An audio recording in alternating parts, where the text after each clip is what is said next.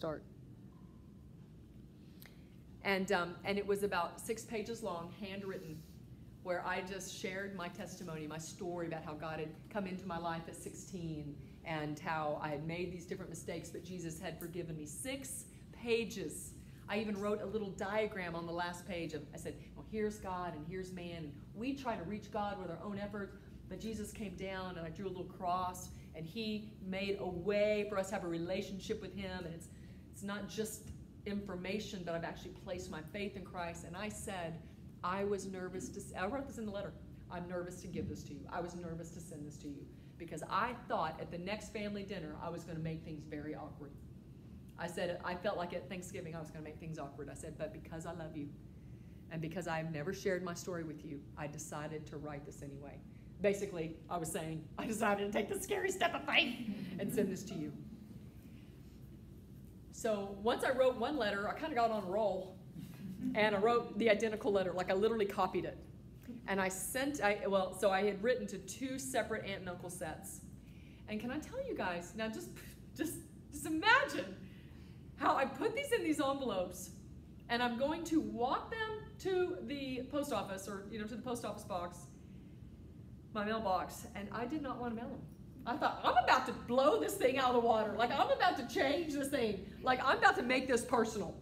It's not just Lori off being a missionary, but I'm about to bring this all the way home, and we're going to have to talk about the fact that I sent you this letter. And that I invited you to put your faith in Christ. And that's what we're talking about here. I did not feel courageous. I felt scared. I felt like I'm going to change things forever. I mailed those letters. It was a hard day. I was scared. I was fearful. I didn't hear from any of them for weeks. I thought, oh my gosh. And part of me was like, maybe I just didn't get it and I won't have to deal with this. You know what? I did see them at Thanksgiving. Every one of them thanked me for writing that letter. They were thankful for the message, but they were just kind of thankful for the thought that I would put into writing such a long letter. And one of the 4, later on that year, I stood by her on our driveway where I held one hand and my sister held the other hand of my aunt, and she prayed and placed her faith in Christ. We never know the steps of faith that we're taking could affect somebody's eternity, and that's what it did with my Aunt Kim. Okay? So what about you? You know I was going to bring this back to you. God is probably now or in the future going to have you take a scary step of faith. It won't mean that you don't feel nervous. It means, like Joshua, you've got to move forward. God's saying, I will be with you. I need you to move into the promised land. He's saying to you guys, I need you to move into the next phase of your life. I need you to step into a new area I want you to rise up into, and I will be with you. Really, the funny thing is, after writing those letters, or now even as I'm older and I look back on it, it's opened my relationship with them. I have nothing to hide. I shared them my whole story and the gospel. They know exactly what I'm about. I've been able to revisit that letter time and time again. I went to lunch with the other aunt after that. I was able to talk to her about, well, remember that thing I put in that letter? That's what I do now.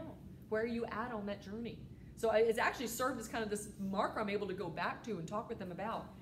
But I was able to mail those things and take that little step of faith because I had taken other little steps of faith in college and other little steps with other people, and I was ready to take that bigger one. The little things that God's putting in your life, pass that test. Take that step. All right, so this passage contained the principles necessary for our spiritual success of every age. This advice will never grow old. It's relative to us, whether we're in high school, junior high, singles, married, divorced, married again, grandparents, living in a nursing home. We can always understand that we may be prepared for something else in our future. That God has a step of faith for us to take. In the life of a leader or women that follow the Lord, there's going to be times of testing and preparation. You might be in it right now. There is not success without dedication to God's word. And that we can step out in faith despite fear and discouragement because we can know that God is with us. Let me pray. Lord, we thank you that you are with us. We know that because you tell us in your word. You had it recorded so we would always know that when we take those scary steps of faith, we're not doing it alone. And we have each other to cheer us on and push us forward when we're beginning to hesitate. Lord, we thank you for all that you're doing in our lives. Would you help us pass the test? Would you help us be prepared for the other things you have in our lives and our futures? And just the example we can be to the women around us and to our children and grandchildren that will come after us. And so, Lord, we just say that we love you. And it's in Jesus' name we pray. Amen. All right, you guys. So there's some discussion questions. I want you to pick this thing apart at your tables. And thanks for coming today.